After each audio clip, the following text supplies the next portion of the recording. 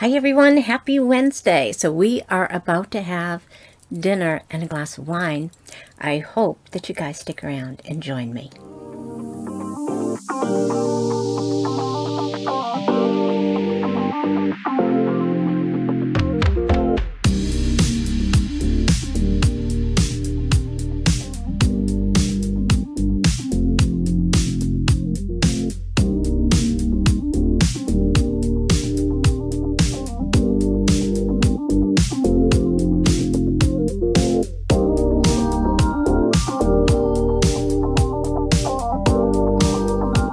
Hi everyone, I'm Nancy and welcome back to my channel. I'm so excited to see you guys. Thank you so much. It means so much to me that you are able to take a few minutes out of your day to spend with me. It means more to me than I can ever let you know. So thank you so much from the bottom of my heart. If you're new to my channel, I hope that you would consider hitting that little red subscribe button over there. I would love to have you come back and join us for future videos. Today we are doing Wine Wednesday.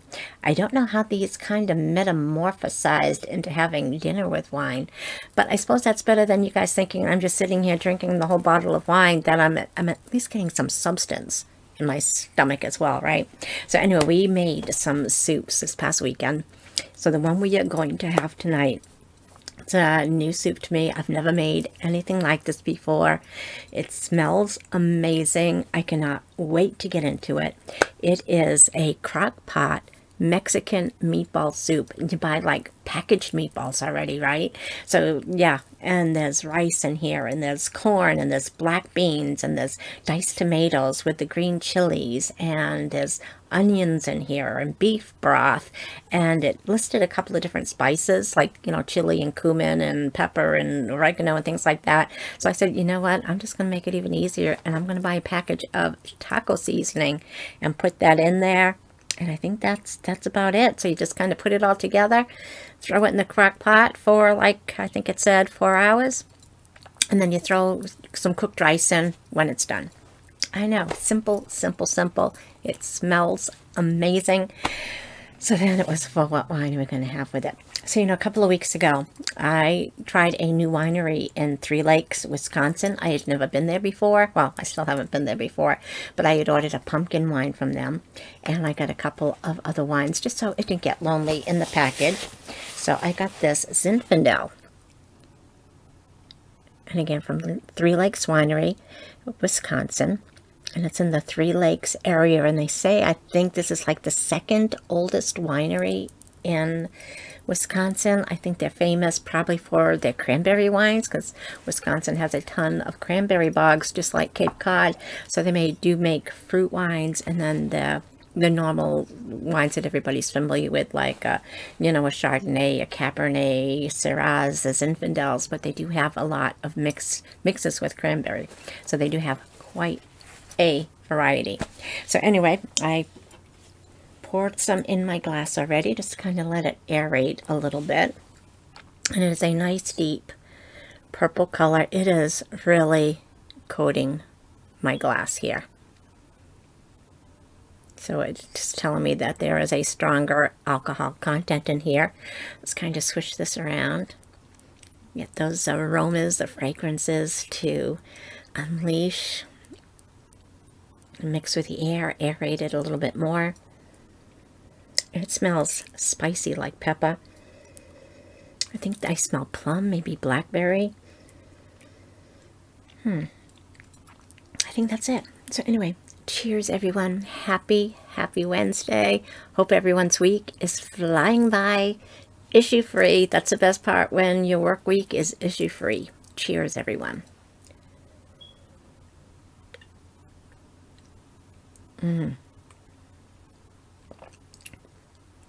This is nice. It's got some strong tannins in it, so it instantly dries the top of your palate, the inside of your mouth. Then as you go to swallow it, it's velvety smooth. It's got, I think maybe there's even cherry in here, some plum, some blackberry. It's peppery, like a hot spice that's in here. Also maybe a little bit of cinnamon. So you got all these flavors that just kind of come alive at the back of your mouth and your throat just before you swallow it. All those flavors just kind of zing, come to life. Just going to have another quick sip. It's got a nice, rich, full body, too.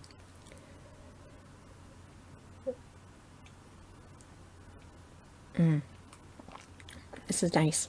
This is going to go perfect with my Mexican soup. So I think I read on their site, other than it was 13% alcohol, they say that it goes great with barbecue foods, Indian or Mexican. I have Mexican soup. I know, how perfect is that?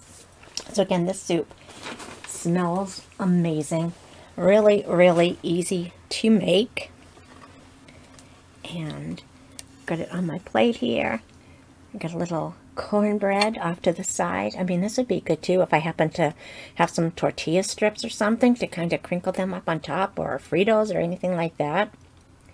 But there's black beans in here, some corn, rice, the diced tomatoes, and the green chilies, and then these little meatballs from just frozen meatballs. And like I said, it smells amazing. It was like just beef broth that I used in here.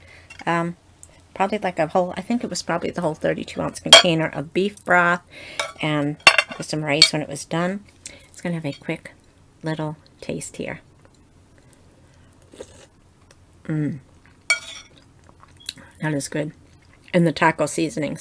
I mean, I could have bought all those spices or looked in my cabinet, but the pre-made taco spice was already good. Just got one of the meatballs.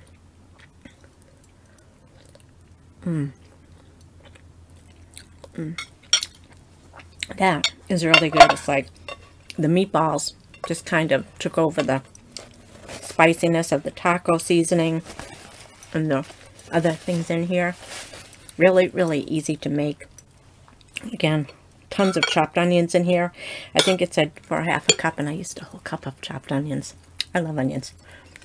And this with my wine and the cornbread, and that's my dinner tonight. So anyway, I want to thank you guys so much for taking a few minutes of your day to spend with me. I am really starting to enjoy these little wine Wednesdays and the wine diaries with a little bit of food. I do miss my appetizers though. I think I'm going to have to do an appetizer one pretty soon, because I do miss just having snacks at the end of the day.